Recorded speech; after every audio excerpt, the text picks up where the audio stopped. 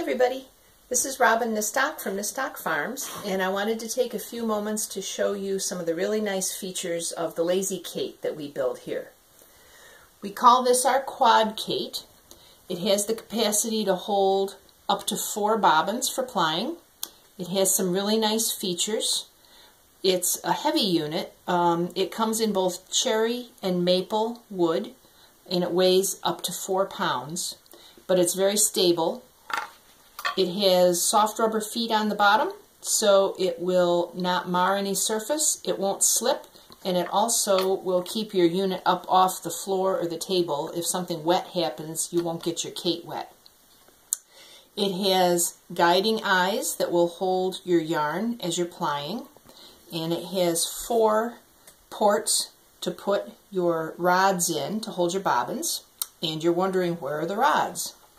The rods are in this nice little cubby, and it will hold them securely for transport, so you can pop this unit in your tote bag if you're going traveling. You put the rods in and give them a good little push to seat them well. That takes all the wobble out. So we put the rods in, and now you can put your bobbins on. These are 4 Luette bobbins from my own wheel, and I'm just putting them on randomly to show you that it holds large bobbins, heavily laden bobbins, and it's still a very sturdy unit. The eyes are useful for guiding your singles to keep them from tangling as you ply. This back section, usually you can get 2 singles through that back eye and they don't tangle. And the important part to remember when you're going to be using this is to have the rods tipping away from you.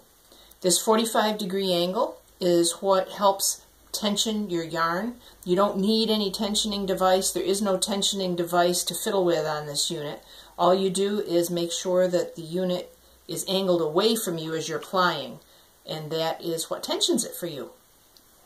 So that's our Lazy Kate. We call it the Quad, and if you have any questions about it, you can get hold of us either through our website, www.nistockfarms.com, or you can get hold of us through Instagram, or Facebook, also at Nistock Farms.